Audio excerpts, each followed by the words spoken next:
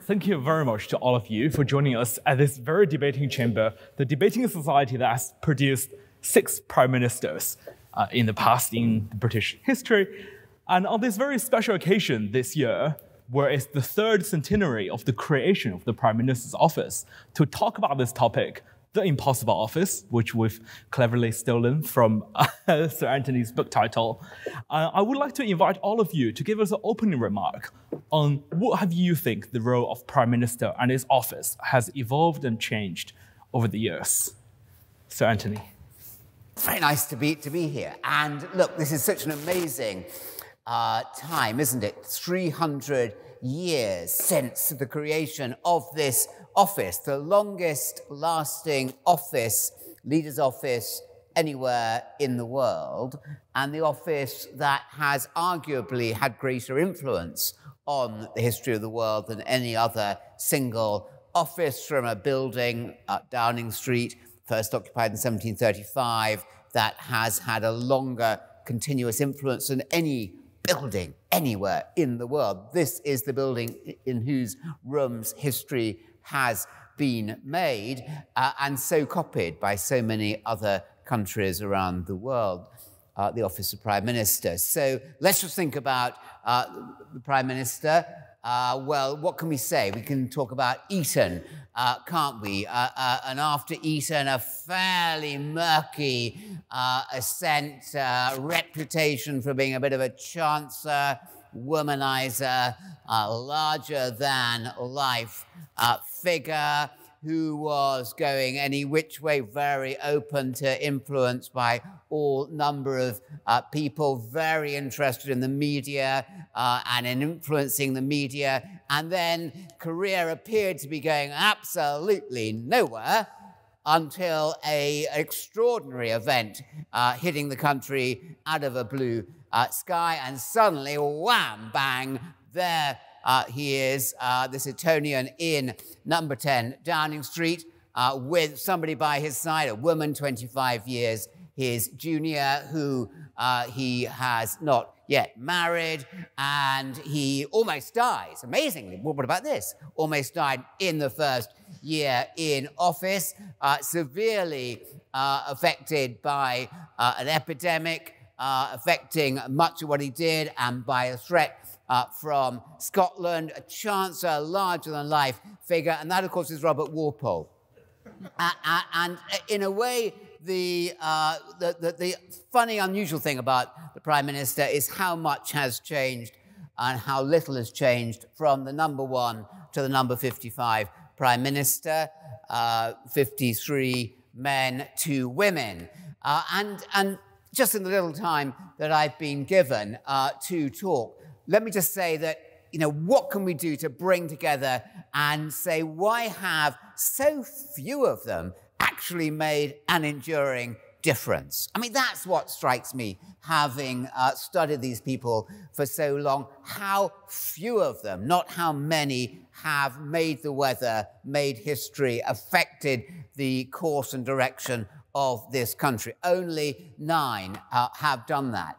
And if there are 5 rules for a successful premiership, and you can you're welcome to see how far this applies to the current Chancellor, an Etonian in number 10 now. First is, if it's a really difficult job, impossible office, that's a great title, you know, for a talk. If it's so difficult, why do they want to do it? We could ask. At least follow the advice. Bring in great talent. Bring in the brightest and the best, not just into your team, in cabinet and running ministries, but running the great affairs of state. And in number 10, bring in the people who really know how to do it. Don't trash your predecessor. Absolutely not. Don't do that. So number 1 rule, it's only going to work if, like Clement Attlee, that great Labour government after the war, or Harold Wilson in the 1960s, or Margaret Thatcher in the 1980s, full of giants. Second is, you have to change from being a prime minister at the head of your party to being a statesman or a stateswoman. You are now overseeing the entire country. You're not just a party political figure, and you must not trash the state or the state's conventions. You are the keeper of the conventions of the state.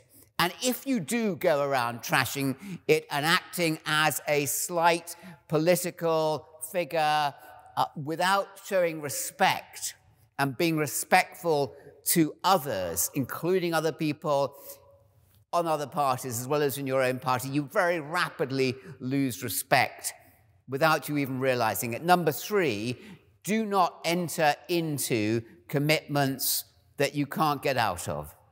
Now, Tony Blair, the Iraq War, a great military prime minister, a Pitt the Younger in the Napoleonic Wars and the Revolutionary Wars, or Lloyd George and Asquith and Lloyd George, or Churchill, they had a sense about what the end game was.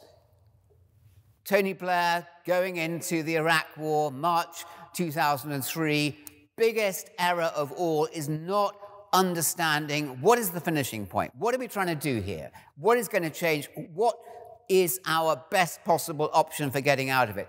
David Cameron with the referendum on the EU. Do not enter into something unless you are certain you know how to get out of it. Rule number 4 is look after the backbenchers. You might find them dull.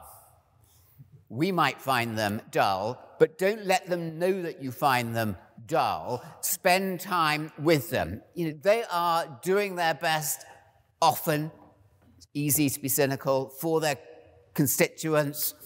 Make their life, show them that you have respect because you need them. You need them badly because the chips are going to go down. And finally, stick with the big picture. Do not get involved in minutiae. Keep your head clear. There are other people who are going to do the little stuff. Prime ministers are remembered for 1, sometimes 2 big things. You need to be thinking as a prime minister. Now, those are 5 things there. You can very rapidly see that Boris Johnson gets huge sticks. I'm sure you're thinking on all 5 of those. But those going back over the 55, you can work it out. And I might just add one final point, very quickly. We talk so much about the role of personality in successful prime ministers or successful presidents or successful leaders of whatever organization it is. In fact, if we look at prime ministers, the great prime ministers, those big 9, have all been there at moments of historic change. They've all had very significant majorities. They've all been there for long times to make an impression. And we can ask a legitimate question, which is, do individuals make great premierships, or are great premierships made by history? Do they make history, or does history make them? Over. Oh, that's very good timekeeping. Thank you, Sir Anthony. For those who are interested in the title of The Impossible Office, Sir Anthony's book is on sale in all good bookshops. I'm sure you can find them easily. It's a bargain. Around Oxford. It's a bargain. I'm going to look to Baroness Fall. Baroness Fall is a British political advisor who served as the Deputy Chief of Staff to David Cameron. She's also an author. She's the author to the best-selling book, The Gatekeeper, Life at the Heart of Number 10. Over to you, Baroness Fall. Thank you very much. Well, I cannot look back over 3 centuries like Anthony Seldon, but I thought I'd offer you a bit of a spread of history and to shed some light on what it's really like to work at the heart of Number 10, behind the famous door, and more importantly, behind that sort of less well-known but more important door to the PM's den. Power, to me, is a funny thing. It has many shifting strands which define a premiership.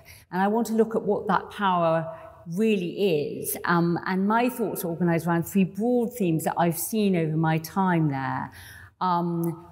to become Prime Minister and then to lead, you need to persuade people to follow you in the first place, govern effectively once they do, and then persuade them that they can't do without you. In other words, win again. You can feel someone has power. It's like an aura. It sort of hovers around them. I have two memories of David Cameron, my boss, that is most powerful. One was Muskoka, June 2010, just become Prime Minister. And it all felt very surreal, being in the middle of the Canadian wilderness with lots of groundhogs as well as premiers. And everyone was gathering for the family photo, trying to get as near Barack Obama as possible. And I said to David Cameron, are you nervous? And he was like, why would I be nervous? I'm Prime Minister of the greatest country in the world, the fifth biggest economy, the intelligence services, we're all envy of the world, and I've got 5 years ahead of me. That is power, that moment, a mandate, a fresh mandate, and the world at his feet. Now, it didn't last that long. Fast forward 5 years, and I'm sitting in the back of a battle bus. We've been up all night, and we never had the wind behind us in that election.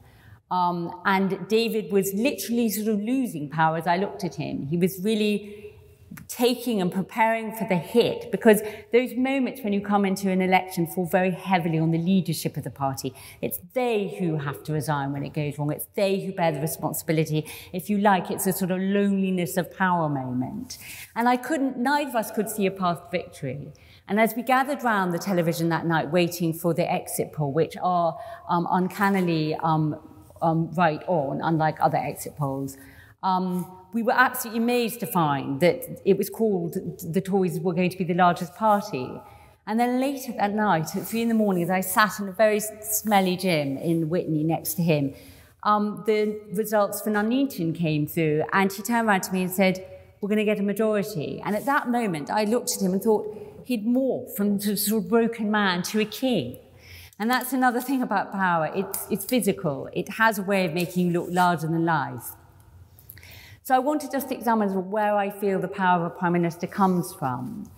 And one of the key things, of course, is simply it comes from the people who put you there. And of course, if you don't have a mandate, that reduces your power from day one. So someone like Gordon Brown when he took over from Blair, and Theresa May when she took over from David Cameron, they just didn't have their own mandate, and that really showed. But as you come through your time in government, the key issue is, are you going to win again? And then when you come into the election, the Aussie election campaigner who worked with me over the years said it all comes down to two questions, or one question. Is it time for change, or can you not afford change? And you're not going to ever win an election unless you can persuade people of one or the other. And of course, we tried change in 2010, and you can't afford change in 2015. So of course, power comes from people. But ultimately, the people have not voted for to make the Prime Minister, e.g. the leader of the party. It's the party.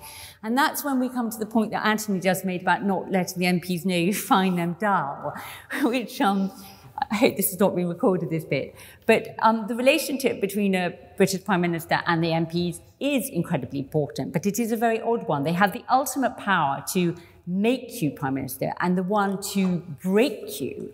But in between, they're sort of seen, not heard. They're sort of voting fodder. But voting fodder that hates to be taken for granted, as you can imagine. So hovering there is always this sense of a guillotine that they could just come and get you. And that's when the size of the majority, of course, can matter hugely. Too small and you're ruled by a cabal. Too big and you get caucusing on the backbenches. We've seen a lot of that under the Boris premiership. So how do you keep these MPs in line? Well, party loyalty, patronage, but most of all, success. Success is what keeps the MPs with you. You've got their back, they've got your back. If you win, they win. But even if it looks like the Prime Minister has all their cards and the MPs have none, that's not actually true, because over time, the combination of the fired, disappointed, disenchanted works away on the sentiment of goodwill until the bees swarm looking for a new queen. And it does happen, let me tell you. I just want to look briefly at what the job of a PM is, at least what I saw when I worked for 6 years at the centre of Number 10, and Ollie was through the link door, as they call it in the Cabinet Office. To me, you have to multitask to be a good Prime Minister. You have to be able to firefight 24/7, you have to run the show, and you have to drive the agenda forward. Firefighting, what I mean is basically, frankly, shit happens every day in Number 10, and with 24/7 media and social media, there's never a day when a crisis is not happening. But at the same time, you have to know where you're heading. You have to have a sense of purpose. You have to know where you're going. And then you need to actually run the country with people like Ollie Robbins. And to govern is to decide, famous phrase. And the best PMs are good decision makers. They have the right temperament. They're able to build a circle of trust around them, not so narrow that they don't ever listen to the outside, but narrow enough so you don't read about every single conversation, every argument in the Sunday Times, which is you've seen a lot recently. And that is because they don't trust each other. In the end, you have to be able to shut the door and trust people to have an argument about what you should do. In the end, politics always comes down to judgment. Do you have the judgment to make the difficult decisions and the temperament to exercise it? But charisma does matter too, especially now. You might be a brilliant decision maker and you just don't have the personal charisma to lead the country. The one thing I would say, to repeat Anthony again, is most premiers think they're going to be remembered by something and remembered by something completely different. So Tony Blair, did he ever think of Iraq when he crossed it? No, he didn't. David Cameron in opposition said he didn't want to bang on about Europe. And Boris set himself up to be judged by Brexit, and now it's all been COVID. So most prime ministers are thrown curveballs.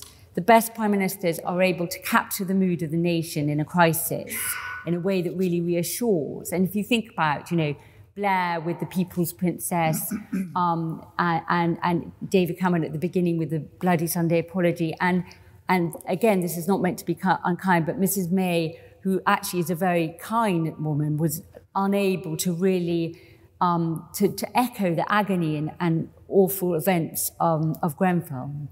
So, to summarise, power comes from the support from the people who gave it to you, the personality to be a national figurehead, the intellect to set and drive the agenda, to make the political weather, the ability to govern, to run the show, the temperament to exercise judgment and be a good decision maker. Ultimately, it's all about, can you take the people with you? And you lose power when they stop following you.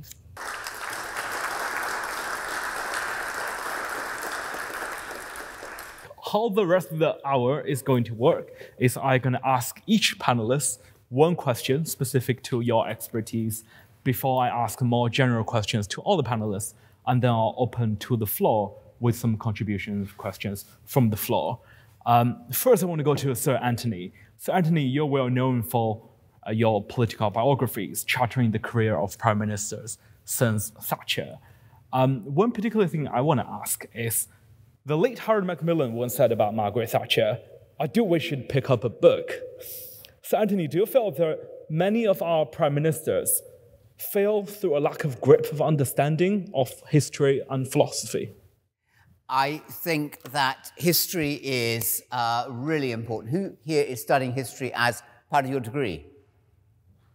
Okay, I mean, that would include grades, include PPE. So I do think history is overlooked far too much, that many prime ministers come in and they trash their predecessors. Say to Boris Johnson, Theresa May was hopelessly, just hopeless. Theresa May, David Cameron was far too chummy with Etonian upper class friends, and to Cameron, Gordon Brown was far too secretive, and Gordon Brown wanted to be anything but Tony Blair, and Tony Blair wanted to be anything but John Major, and John Major wanted to be anything than Margaret Thatcher, and back it goes. And that's not a very good or a very respectful way to be thinking. Meanwhile, the civil servants are absolutely caught in the headlights. To understand history, to have a reverence for history, the history of the office, the history of events. I mean, it's shocking that in many corporate situations, there is more of an understanding about decisions being taken and why they've been taken in the past in certain ways than in government, where there is that leader principle that everybody else went wrong because they were foolish or incompetent. We know what we are doing because we've risen to number 10 without realizing that rising to number 10 and leading your party, this was one of Blair's mistakes, is very different to running the country. It is also, including the current Prime Minister, he and his 4 predecessors, so 5 altogether, served in just 3 offices between them. The 5 before that served in 29 different government departments, and the 5 before that in 41. That's an extraordinary collapsing of expertise. You would therefore think that there would be an eagerness to try to understand more of the context. And as I was trying to suggest in those 5 points, there really are things that you can learn about what makes prime ministers different. I totally accept Ollie's point that it is very different. Great example about government spending in 1914, before the great rise in socioeconomic spending, etc. And most of government was local government, it wasn't central government. But so there's much change, but lots of continuities, little respect. History helps to make us wise. Wise people learn from their own experience. Wise governments learn from experience of previous governments. Thank you, Anthony, for your very candid and honest answer. I'm going to abuse the chair's privilege to ask a cheeky follow-up question, especially you mentioned a lot of prime ministers had done a lot of rotations among government departments. So does that make Sajid Javid, our current health secretary, a very qualified candidate to take the office? Because he, if I remember correctly, is done 6 offices. I think he's learned the lesson. I mean, look, he hasn't always been jumping around because of his own wish. I mean, he has had people slightly pushing and knocking him around, but I think he's learnt the point that if you're going to make an impact, you don't stay in any job unless you're a football manager for just a few months. You stay. It takes time to dig in. The successful prime ministers have all been there for 6 years. All those in that top tier of prime ministers have been there. You need time to make that impact. Mm-hmm. Thank you, Anthony. And now to Baroness Fall.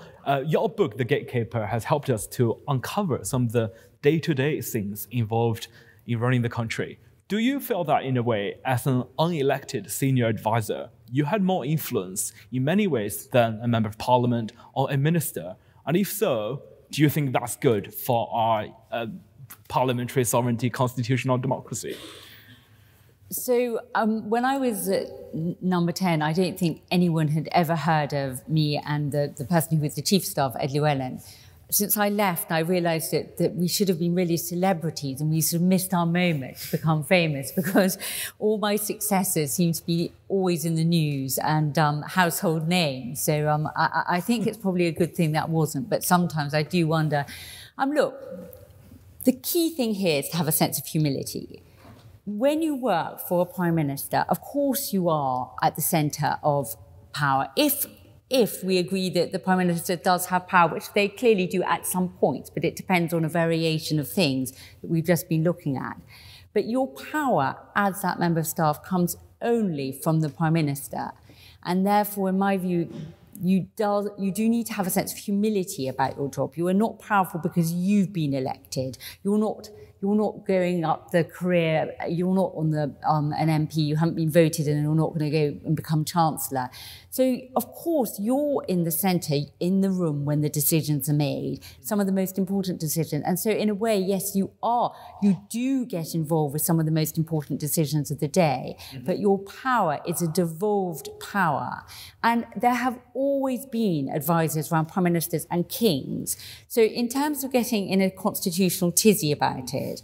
My view is that that's as old as Britain, and that I think that, but what does go wrong is when the advisors become either their own story or take over decision making, and you see that often when the prime ministers themselves just aren't making good decisions themselves. So the answer is that yes, in a way, you are at the centre of key decisions, more so than certainly some MPs, but maybe even some senior cabinet people. But in the end, you're not powerful on your own self. So you're not absolutely, say, as powerful as Theresa May, who is the most senior woman when I was in government. Just very quickly, it's common when you have new governments coming in to be suspicious of civil servants because they've worked for 5, 10 years with the other party and they've formed relationships. That also is the case in number 10.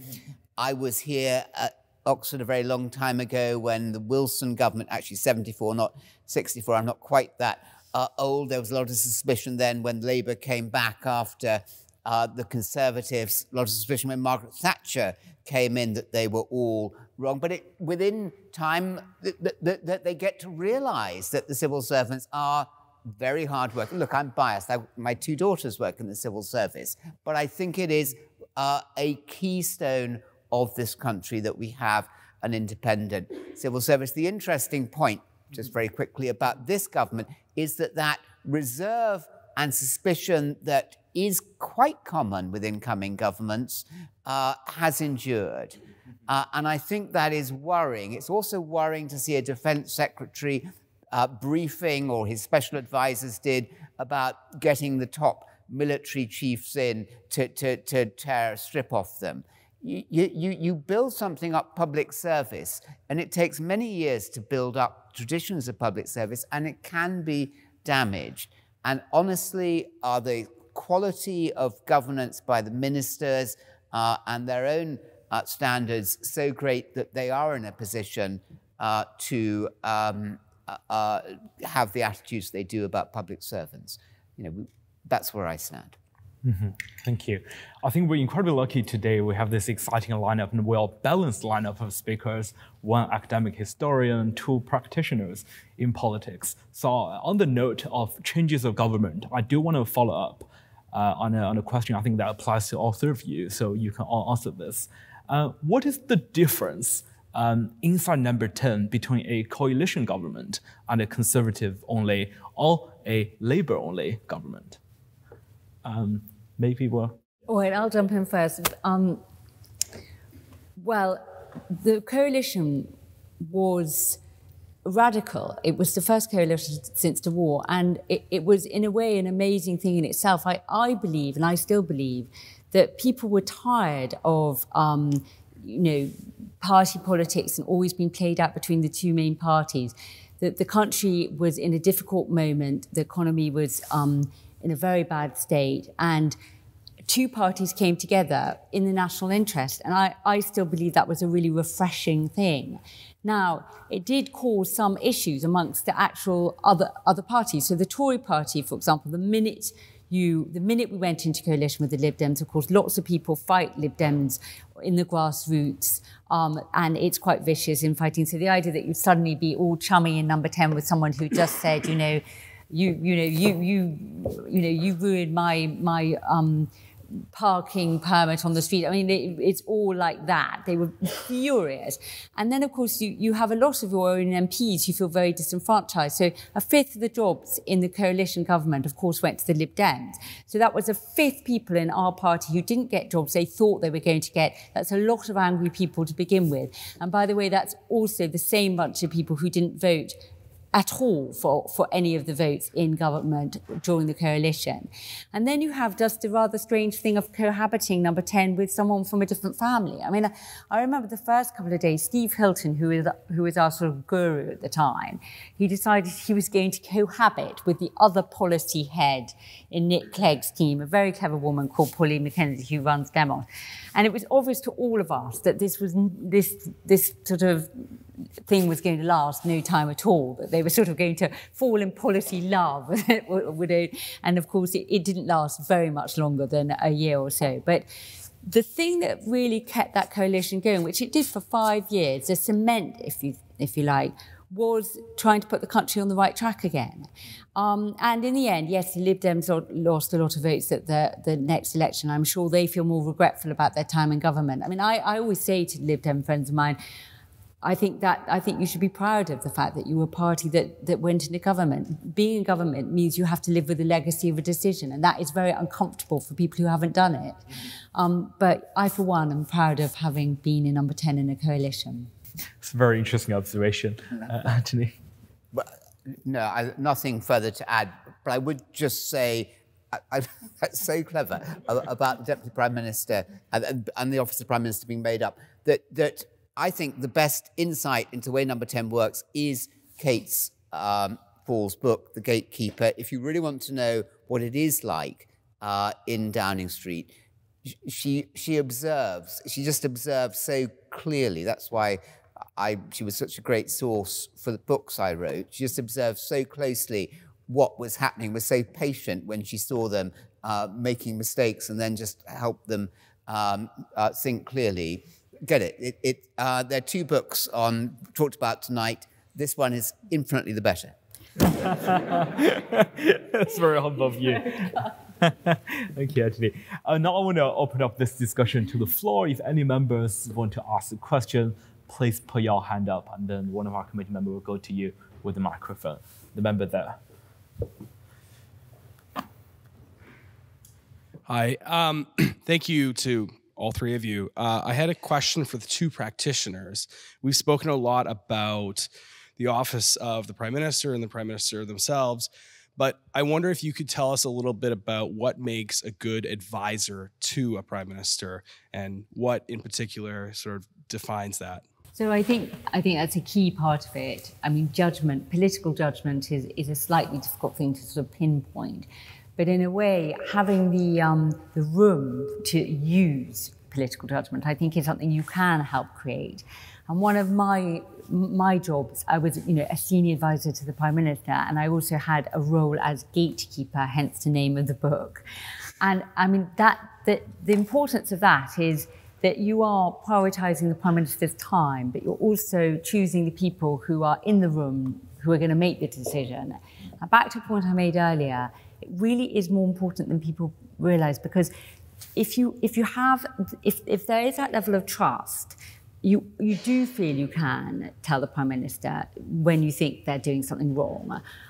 Or you could just, they're difficult issues. These issues are issues where there's no perfect way. There's going to be a cost, sometimes, cost in terms of people's lives, if you want, to Ollie's side of the house.